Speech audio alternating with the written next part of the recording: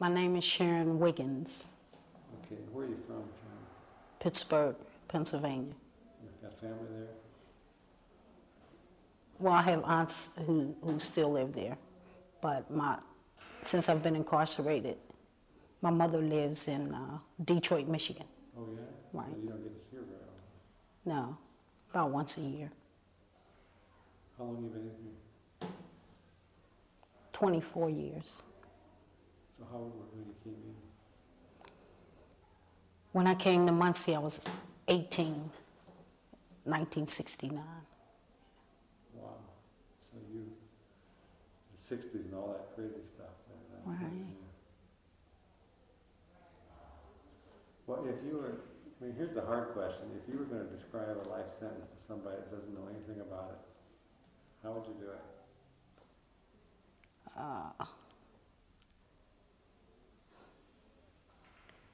I guess because we don't have a lot of time, if I was going to equate it with something, I guess it would be like the feeling of it is sort of like being in a real dark room with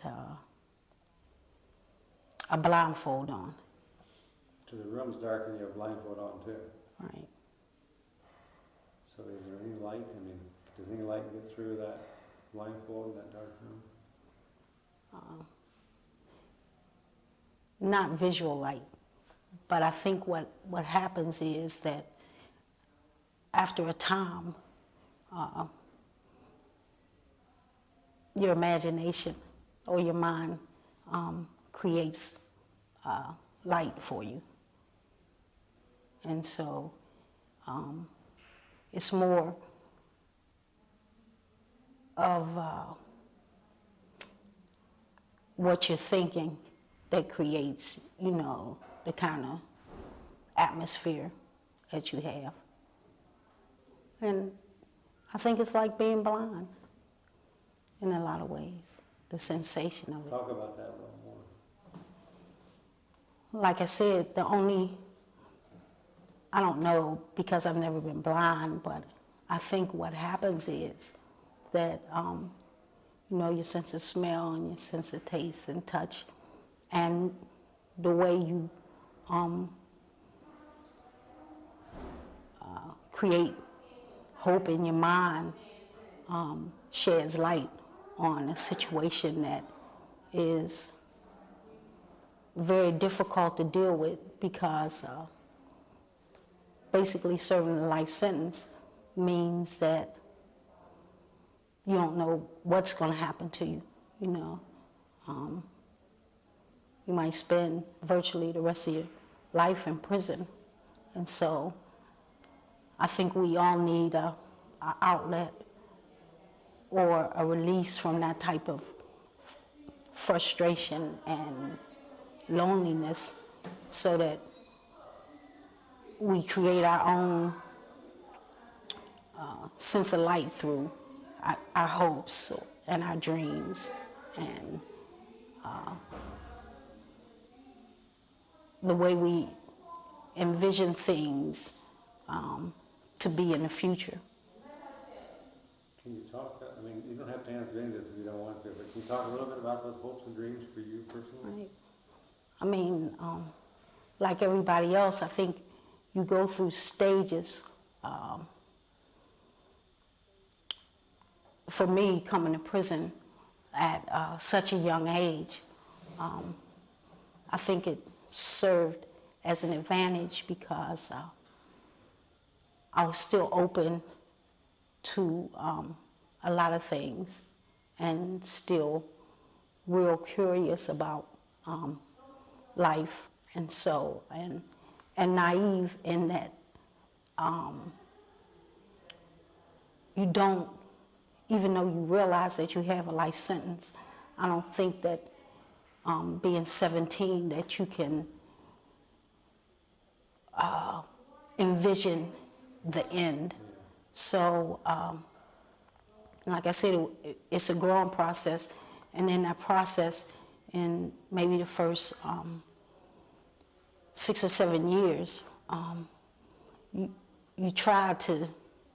usually just deal with your surroundings and the things that are happening to you, and trying to literally avoid the things that pain you or hurt you.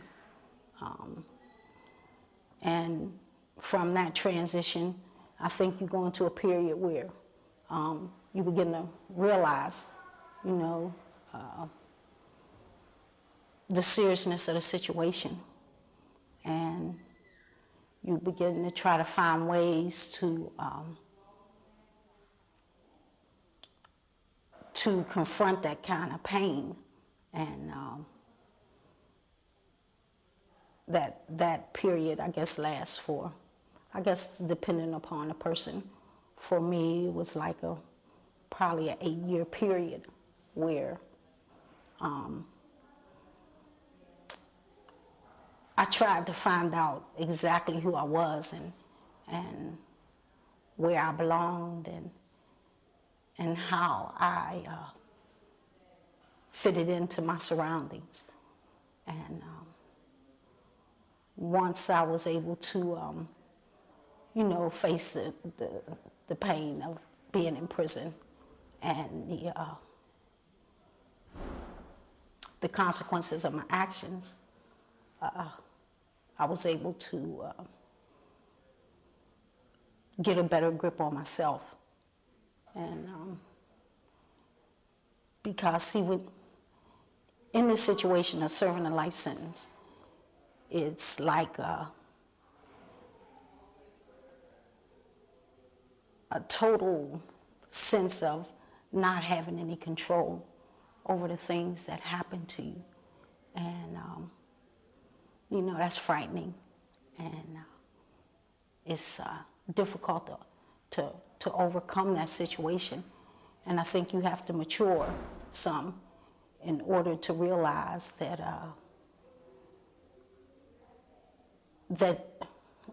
just that outward physical control is not as important as the emotional control that you can have over your life.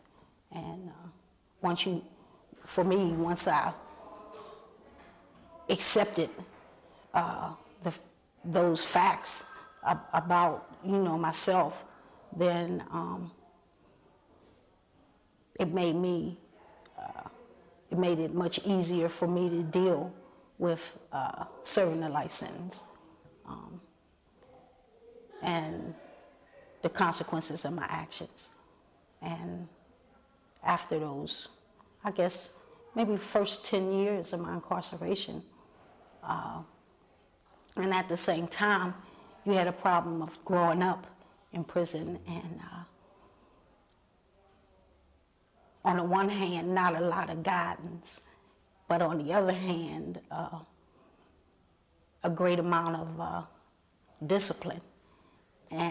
But the difference in that situation is that you get the discipline without the explanation, and you have to learn to deal with that, along with all the other problems that you originally came to prison with, immaturity, aggression, things like that.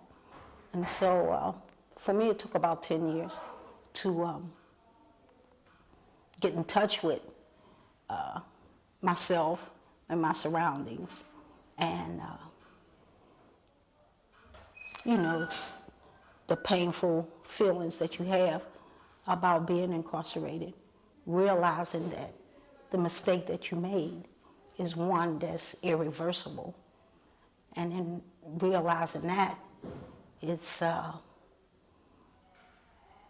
really painful to get in touch with, because, you know, it's not like you do something and you can say you're sorry and it goes away. When you reach the reality that this act you can never make it better. So you have to come to some type of resolve about how you want to deal with that situation. And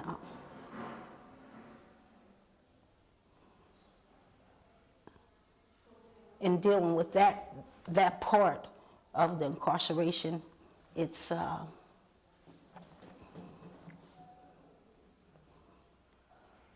real hard because there are no set rules or set guidelines as to how you're to deal with that type of information. And so it's sort of like you have to experiment and find ways that will not really compensate, but atone for the past. And there's no structures here for you to do it. In fact, are there? I mean, no, so you have to create your own situations. For me, it was education. I found the more that I learned, the more I learned about myself. And in doing that,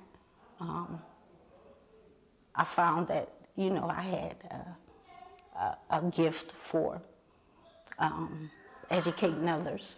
And so for me, I use that tool to enhance not only my own character, but my fellow inmates' situations. You told me a little bit about last time, so I have it on the tape. Tell me a little bit more about what you're doing now. Right now, I'm an employee for Penn State University. My title is Student Services Liaison. Basically, what I do is I recruit new students inside the inmate population. I tutor them when necessary. I do tutoring in basic math and English to prepare them for a college situation. I find funding for inmates, and I do a lot of the paperwork for grants, and I'm the chairperson of what they call inside Muncy is called a task force. And what it is, it's made up of other inmates who have been elected by their peers to oversee the post-secondary education process. And what we do there is we try to structure an associate's degree program that will accommodate a variety of individuals who come into our program and who have different levels of education. And so we try to find information for those individuals that are leaving the institution and find schools for them that, is compatible with their needs. And basically that's what I do. When you look back 24 years, it must be like a dream. I mean, is it like a different person? I mean, can you connect with that person you were then? Or? No, it's really strange because when I look back, I mean,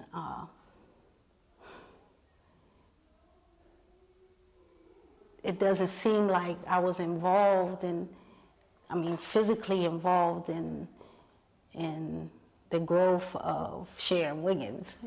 Now it's more like I'm looking back on a child, and watching them grow and develop.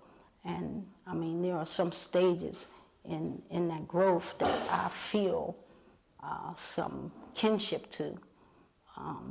But basically, the person who came to prison almost 25 years ago, I have a hard time believing that, I'm that same person because the attitudes are so different. But when I think about it, I realize now that probably if it were not for those experiences, I would probably not be the person that I am today. So I hold on to to that part of my past in order to make me recognize, you know, this part of me now.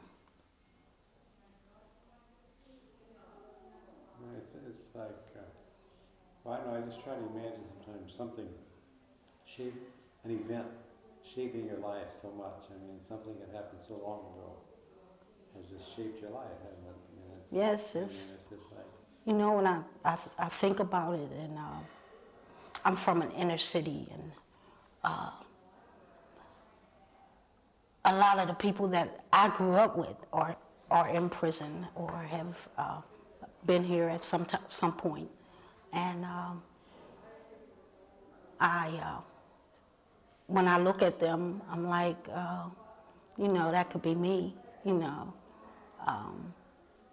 And I realize in one sense I've been real fortunate in that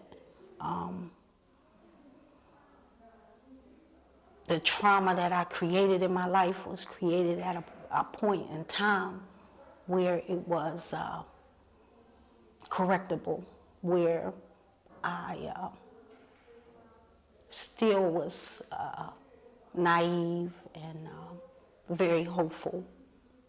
And had I had to face those type of mistakes at 30, I don't know if I would have been so optimistic about what I could do or what I couldn't do. I think the best thing about me then was that I didn't realize that I had limits. And so it was easier for me to want to be a school teacher in spite of, and more hopeful about how my life could be and what is now the future for me. Have you gone through a midlife crisis in here? I am, well, not really a midlife crisis in that at this stage in my life, I'm more conscious of time. I'm more conscious of being 65 and realizing it with a great deal of reality mixed in there. And yes, I guess I do experience at times, and almost in a shocking way, because you don't, one thing about having a life sentence is that time just sort of stacks up for you. I mean, you don't count the days, and most of the time you don't count the years. So that when I look now at 42 and soon to be 43, I'm like, whew, you know, all that time has passed and gone, you know. In one sense, I'm realizing it all the time that the time is passing. But in another sense, it's not time that I've actually counted in the course of the days or the seasons, but that I am real conscious that all this time has passed in some way for me. If you were the judge in your case, knowing what you know now, what would you do? And I never asked anybody else that question, but it just occurs to me here. I guess I would have done what the law required. I'm not so sure that all judges are aware, even in Pennsylvania, that a life sentence means life. If you had a choice, if you didn't have to impose a life sentence, and you were the judge in your case, knowing what you know about your life, what would you do? Maybe it's not a fair question. Well, it probably is. I guess I can be the best judge because I know me from the beginning to the end. You know, I believe that incarceration was necessary for me, that I was out of control, you know, as a teenager. But as a judge, I think that I would have been hopeful that this individual could have changed. And I think that if, barring the life sentence, that I would have tried to take an active role in finding out just what happened to this person after a certain amount of years, you know, maybe every 5 years out, you know, would have got in touch with someone from the institution who could have shed some light on this person's ability to mature and change, you know. And I don't know, I look at situations that are happening today, and the incident in Florida where there's 3 teenage kids. I think the youngest is 13 and the oldest is 16. And I watched the media's attitude and the general public's attitude about those 3 young men, and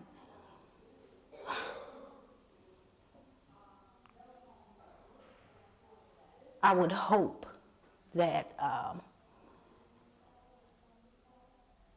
nobody gives up on them.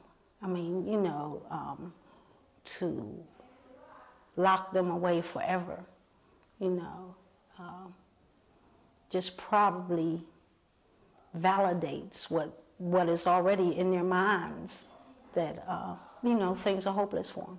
Mm-hmm. And until somebody encourages those 3 young individuals and allows them to see that, you know, a change can be made, and there are some people who do care about them, you know, would probably be the best punishment for them, you know, but just to close them away. And I mean, what are we saying about children, that, you know, you can be 13 and just shut down and never be open to anything again, you know? I can't believe that.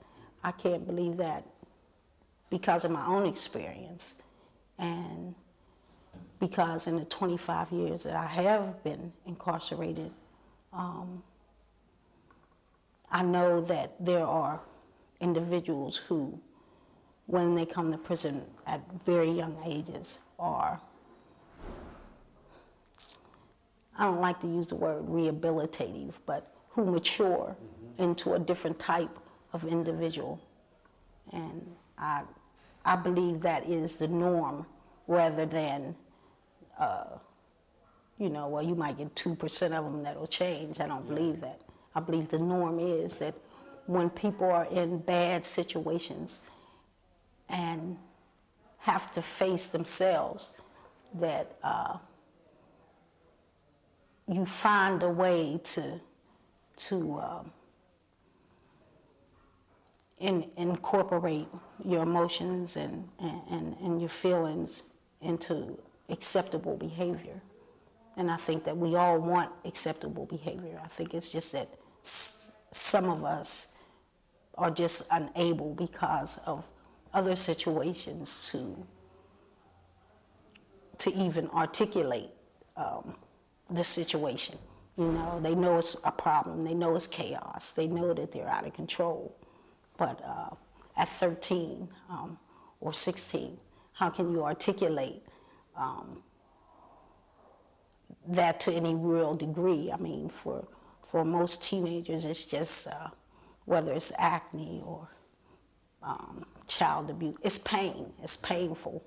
And I don't think they, you know, think it out in adult terms.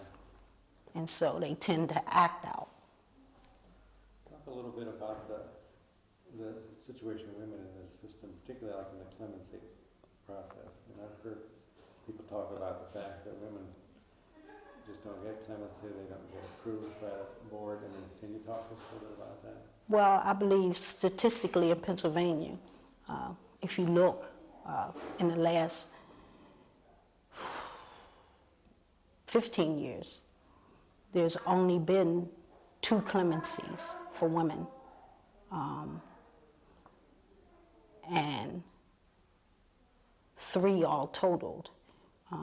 One of the women was a medical. It was she was terminally ill and received clemency.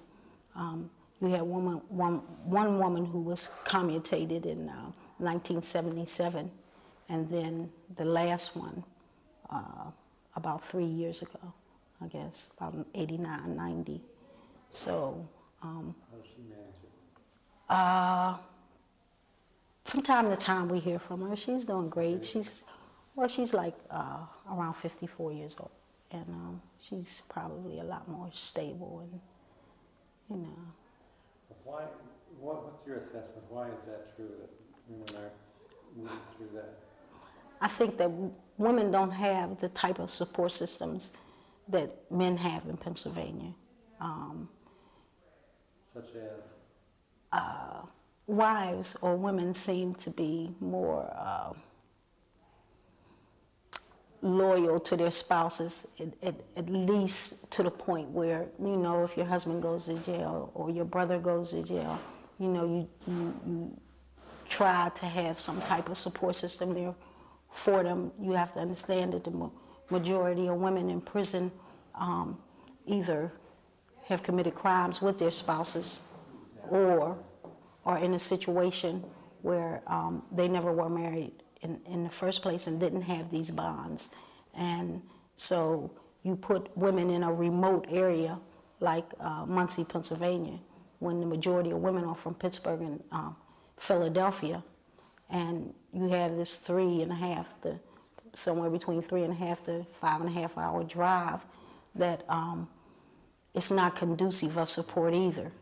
And so you lose your link to the community, you know, and if you have to spend years upon years in prison, then you're faced with a situation of losing your community altogether, because you have to understand that the majority of us do come from inner cities, and in the restructuring of inner cities, you have whole communities that no longer exist, and so people get spread around, and you don't have that kind of contact. You don't have that kind of support. And so you wind up in a situation where you basically are your own support system. I think too that women didn't have the type of job opportunities in the first place, where some men have at least belonged to unions or at least have some type of service record, and in having those types of link not only to the community but to a working society, then they're more apt to get support from former employers or former buddies in the service. And then the whole system of the way men are raised in a situation where you have this buddy system where there's a network where men are taught to support one another. And on the other hand, you have women who come from situations where women are taught to be competitive with women. And so therefore they don't normally have the type of bonds that their male counterparts have. That's kind of interesting, because it's contrary to what people on the outside assume about women. They assume that women have close friendships between themselves and men don't a lot of times. And you're kind of saying the opposite in this situation. Right, that women are competitive. You're taught to be competitive at a very small age. I mean, you know, most women, except for a few, don't participate in sports or group activities that encourage some type of close bond or knitting. Women are usually, they do separate types of things. Most people would say, well, come on, this is 1990, you know. There's been a whole feminist movement. But what most people don't understand is that when the majority of time, when you belong to a minority or an economic class, you're taught old values. You know, you might not always adhere to those type of values, but they are deeply ingrained in you. And those values are not feminist values. You know, most women in prison believe that, you know, you have a husband and you have one man and that is your life, you know, regardless of the situation. And I know there are a lot of people that would say, come on, you know, don't they read books? Well, you know, you're in a situation where, no, they didn't have time to read books, and they didn't have time to be informed because they were struggling for survival.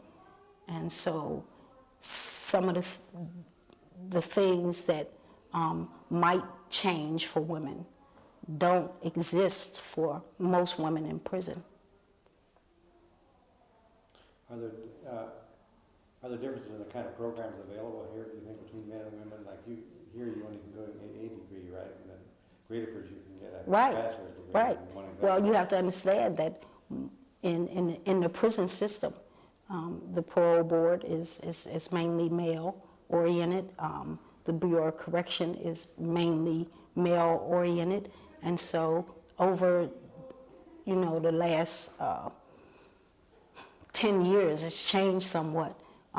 Now they have incorporated in the last 10 years what they call non-traditional types of education in carpentry, electronics, but those were things that only happened in the last 10 years. And then you have to understand that you are introducing these non-traditional vocations to women who have still a traditional thought pattern, you know, so that if you don't remember that these women still come from backgrounds that say it is not feminine to take on these types of jobs, that a man has a specific place in life as a woman has a specific place in life.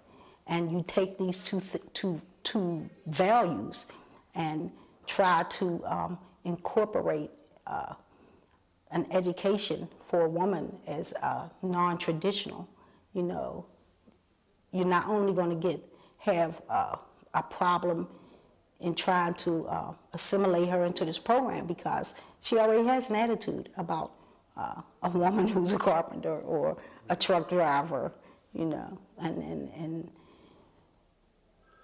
so in the last 10 years, it's been a slow and gradual process. And then you have to understand that even though these programs are offered in this institution, they're in a limited number. So that, you know, you have a population close to 1,000, but maybe 20 spots in 5 different sections. And you need a certain type of education. You have to be a high school graduate. A lot of these women coming to prison aren't high school graduates. So they have to go through the whole process of education and getting that high school diploma and then being involved in that program, while at the same time worrying about children that they have in the streets and responsibilities that they have out there. And so it's really a difficult thing to do in prison. Let me ask you a question. We were talking last time after the class, last week we got talking about this. Do you think the public looks differently on women who have killed than on men?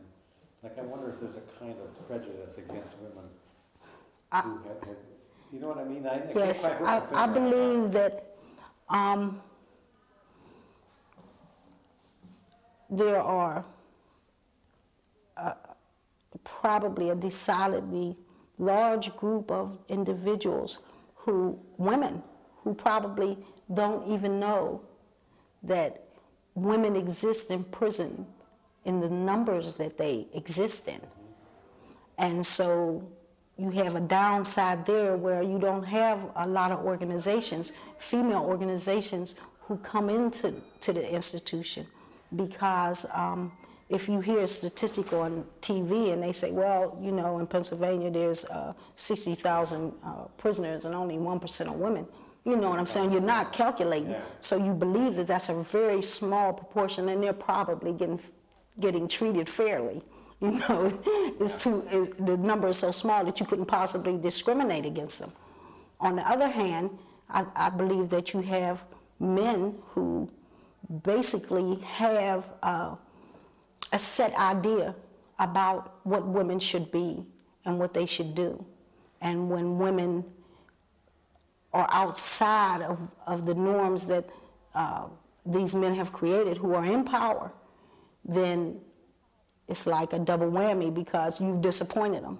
And they can't even imagine a situation that would cause a woman to participate in violence or in any criminal activity.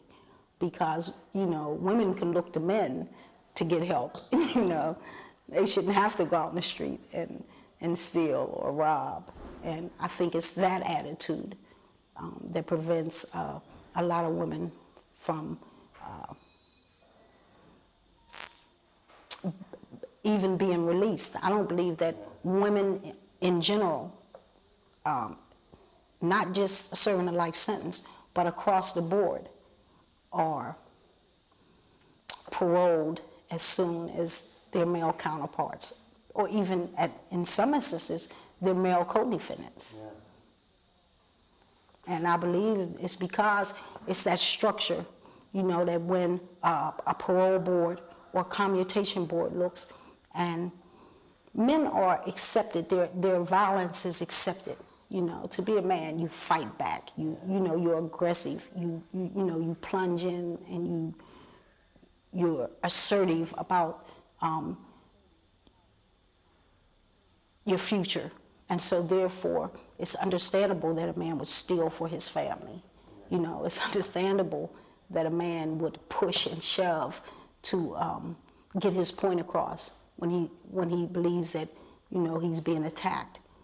But it's not excusable for a woman in that same situation to steal for her children. Which goes back to our stereotypes and all of that. Right. But I wonder if there's some male fears or something, like, you know, we're Sure. all afraid of violence, but we expect it, like you say, out of men. But I wonder if there's some kind of fear, unspoken fear that we have of women who are violent. That we... Here's a situation. I watched 2020, and they had a show on there, and this woman who, her boyfriend, she committed this act of violence against him, and she castrated him. And in the female news reporter, in her version of this situation, and when she talked about violence, she talked about violence and about it being wrong. When the men reporters talked about it, they talked about it as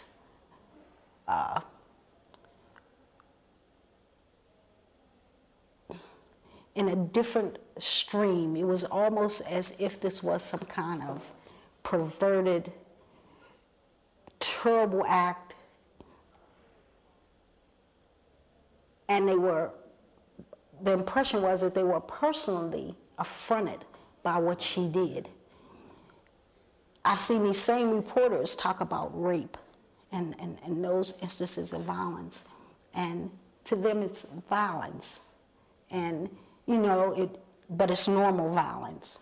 And it was just amazing how, and even Barbara Walters corrected him when she said, you know, it's obvious that we see the situation differently, you know.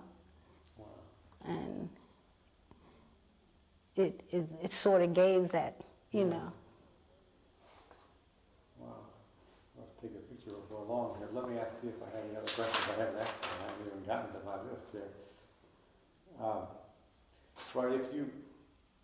if you had a magic lantern, you rubbed it and the genie came out, give you one wish, what would you do?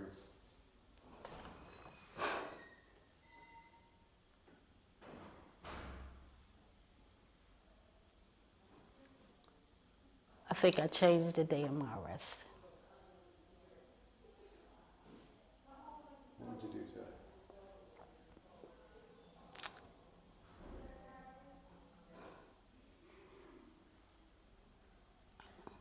I think that I would have me going to school instead of, and then when I think about it, maybe that wouldn't have changed the events. It might have just changed the time. Maybe it would be better if I said a better solution to that problem would probably be that I'd have gotten some help before the day that my crime occurred. And probably the likelihood of that happening in that situation probably wouldn't have occurred. Well, is there anything you want to add here? I mean, No. I could ask a question about it, really, but No, that's, does it? doesn't.